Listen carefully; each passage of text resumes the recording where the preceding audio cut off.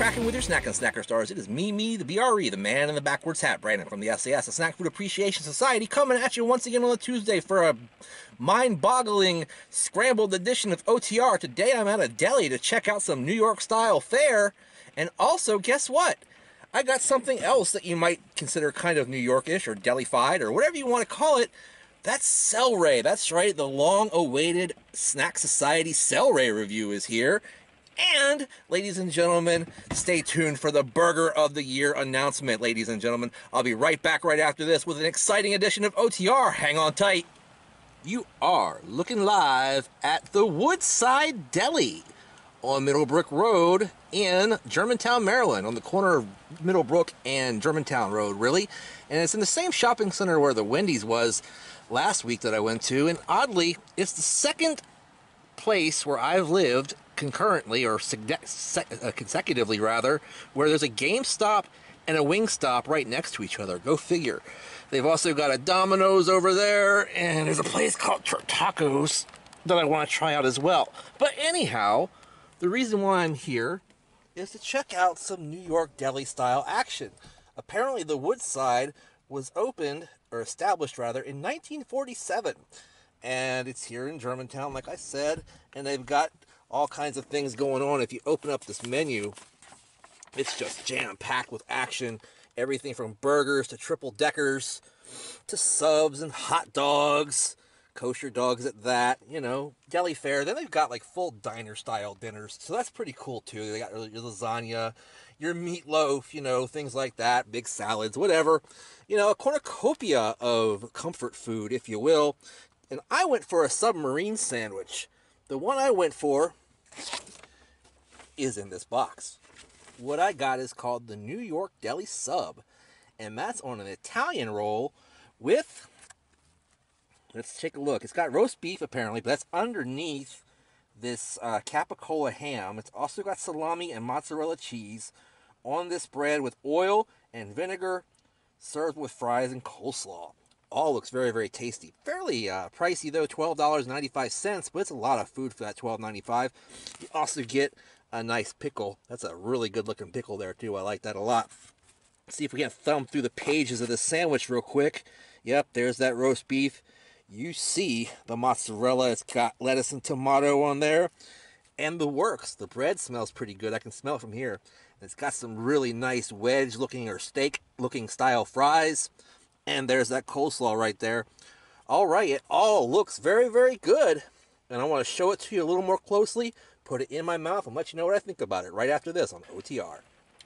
All right, gang, I'm back. You know, I was trying to think about what to do for OTR today, and I really couldn't, you know, put my mind around anything on a national basis. I mean, I still hadn't gotten around to doing that bacon quarter pounder or bacon Big Mac at McDonald's, and you know what? I don't think I'm going to. You know why? Because basically, I think it's kind of trite. I've had bacon on a quarter pounder during this, you know, with the signature burgers, and putting bacon on a Big Mac just seems like it wouldn't really be all that great to me. And also, it's just kind of rehashing something that's already out there. What's the point in doing that review? Anyway, no disrespect to anybody who has. It's just my view on it. I don't think it's really worth doing. Anyhow, here today to check out this sub from Woodside Deli. Now, you might be saying, well, Brandon, you're throwing away views by putting something on Local Focus. Well, I thought about that. You know, I haven't done a lot of stuff on the Local Focus as of yet in this particular area, so I figured I'd give it a shot. Let me go ahead and pick up a half of this bad boy, show it to you a little more closely. Look at the cross-section there, nice and thick and jammed with meat. Looking good there. Show it to you next to my noggin the way I always do. That's only half of this bad boy. So, you know, that's a pretty good size sandwich. Doesn't appear to have any condiments on it besides the oil, the vinegar and oil. Will it need something? We'll find out. Let me take a bite.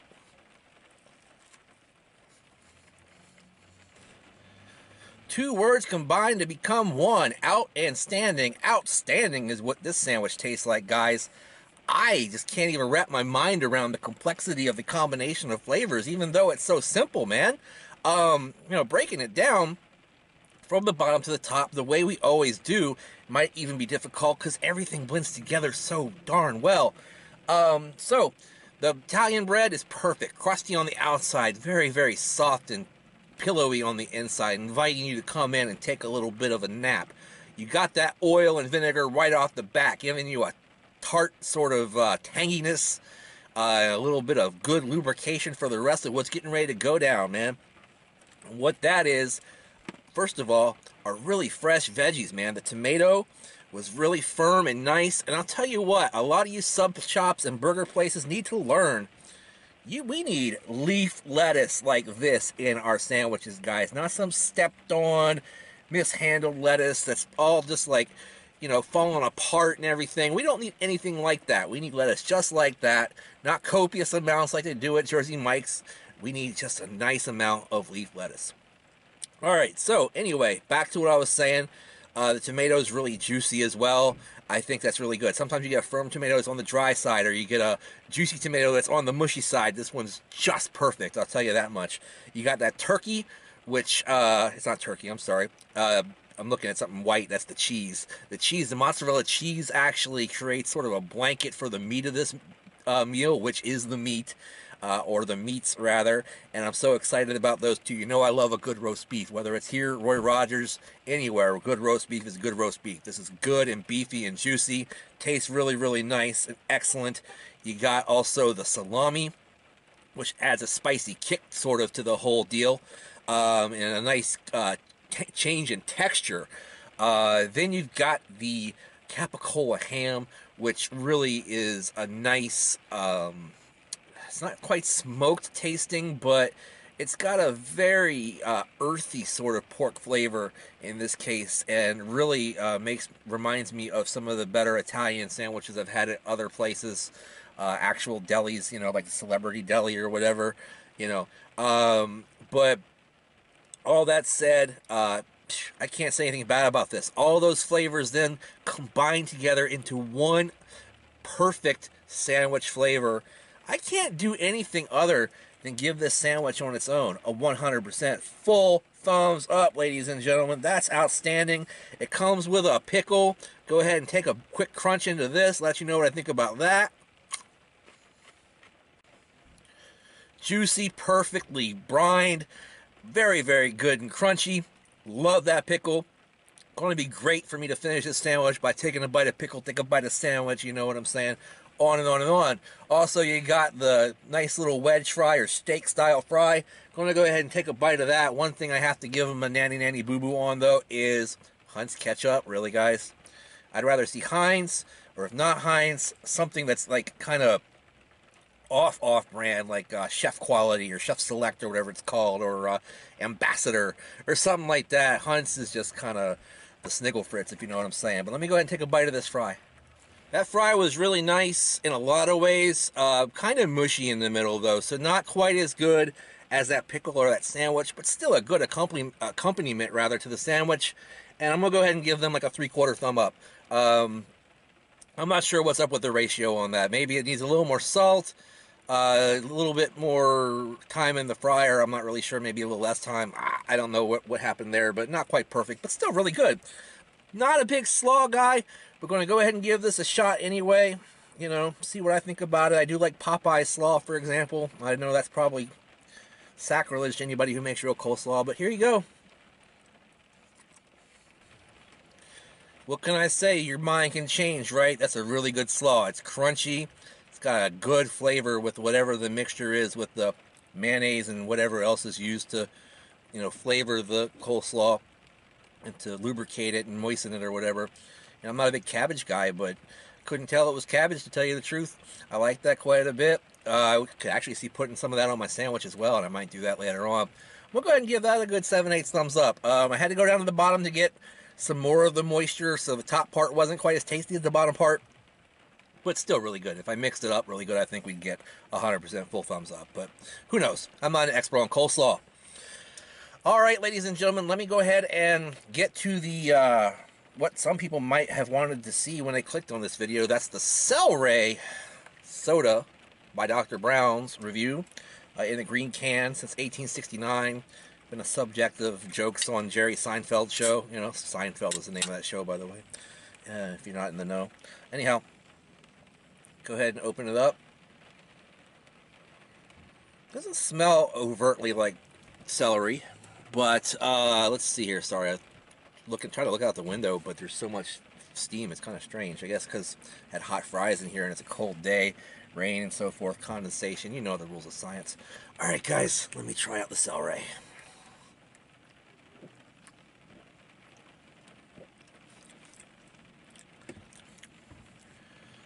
If it's supposed to taste like celery, then it's done a better job of tasting like celery than celery does, because that tastes pretty good.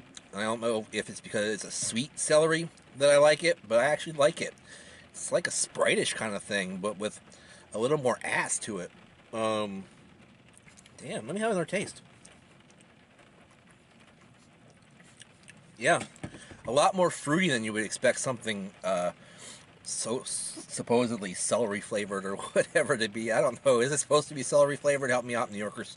Anyhow, I'm gonna go ahead and give that a 7/8 a thumbs up too. That's pretty darn good. That's surprisingly good, guys. $2.39 for a can good. I don't know about that, but still pretty darn good anyway. So really good visit overall to Woodside Deli here in Germantown. Go ahead and give them a shot if you're in town. Why would you be in town? I don't know. But if you are, give them a shot. I'd say they're pretty darn good. And, you know, if you feel like spending a couple of bucks more than McDonald's on your meal, then, yeah, you're in good shape here. All right, guys, thanks for watching. But we're going to go ahead and get to the announcement.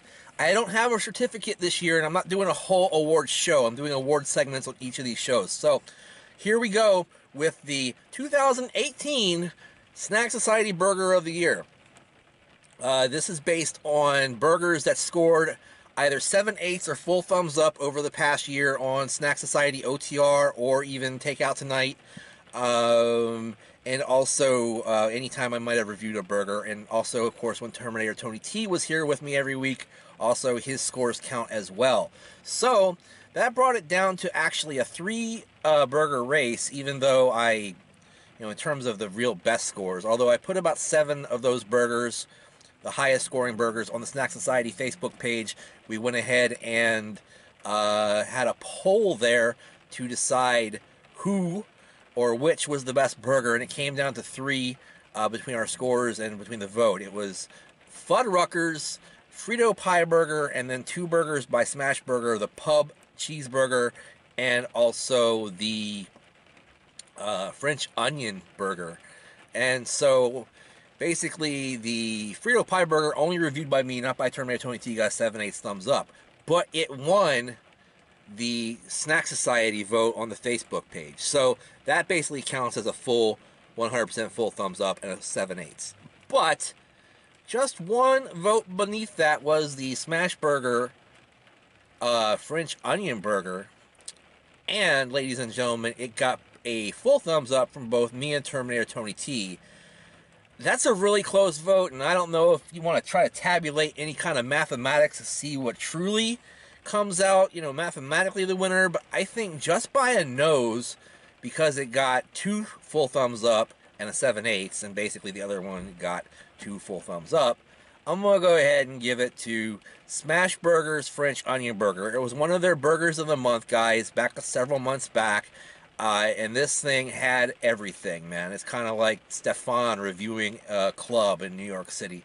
This burger has everything. It had, cheese. It had French onion dip on it. It had actual grilled onions, and it had burgers, and it was on an onion bun, and it was so darn good, guys. So darn tasty.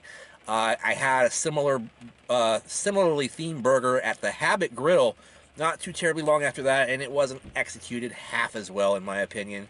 And in this case, Smash Burger, which has closed a lot of locations in my general area, has gone ahead and won the 2018 SnackSociety Burger of the Year award. I don't have a certificate because I don't work at a place that has a printing capability off of something like any kind of publisher or something like that. We have a very closed and secure facility, so couldn't do that. And my printer at home wasn't working.